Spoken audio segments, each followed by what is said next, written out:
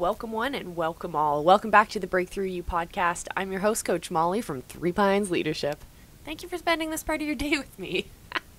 For those of you who are new, welcome to the Breakthrough You podcast. For those of you who are veterans, welcome back. This week, we're going to dive into another incremental, easy to follow activity that if you start building these into your daily routines, you're going to see massive change in your life. Massive change. So what I invite you to do is first figure out what your goal is.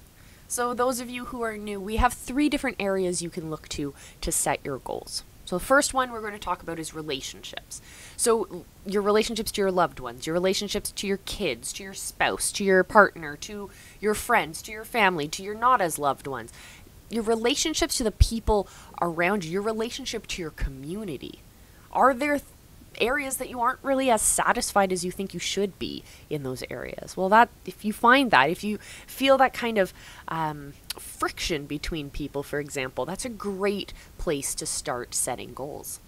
Another area to look to is our health. So how do we treat our body? How is our body treating us? Our bodies are the vehicles that are going to carry us throughout our lives. So if we're treating them with the love, respect, and passion that our bodies deserve, then we're going to see a lot more out of our lives. So maybe you're experiencing some health concerns. So maybe that's an area that you want to set a goal for yourself. And the final area is wealth. So that can be your career, your savings account, your income, your investments, etc., etc., etc. So are you feeling a little bit of apprehension in that area? Or are you feeling not as satisfied as you could be? Maybe you're sitting in a career that you absolutely despise, or you're not too in love with anymore. Maybe it's time for a change.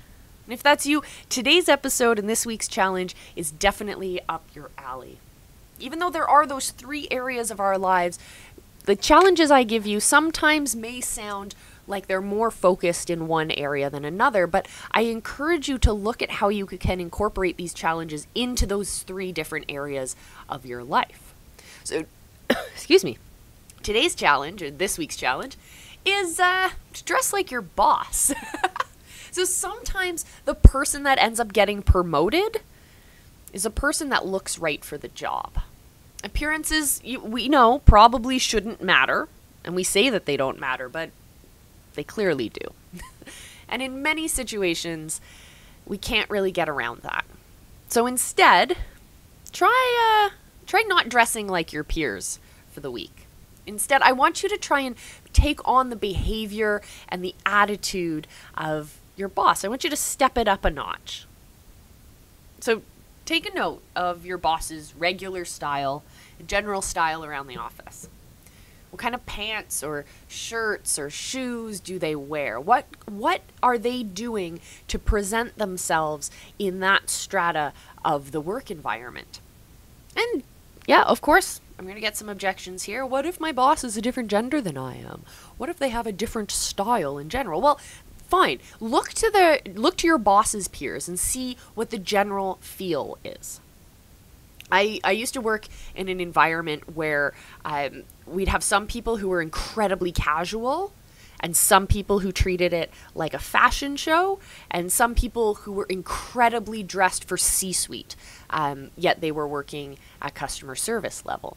So it was kind of an interesting situation to think of this challenge, looking around the environment of like, okay, well, what is that person saying to the world by how they're dressing, and how does that relate to the job that they do?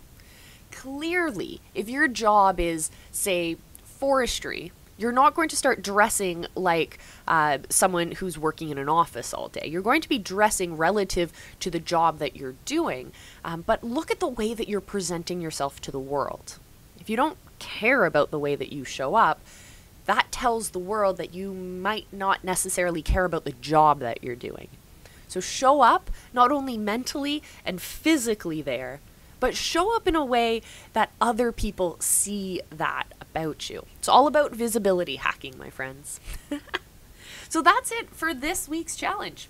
Here at the Breakthrough You podcast, we're all about baby steps, little things that you can do that you'll notice a huge change if you start to stack these challenges up.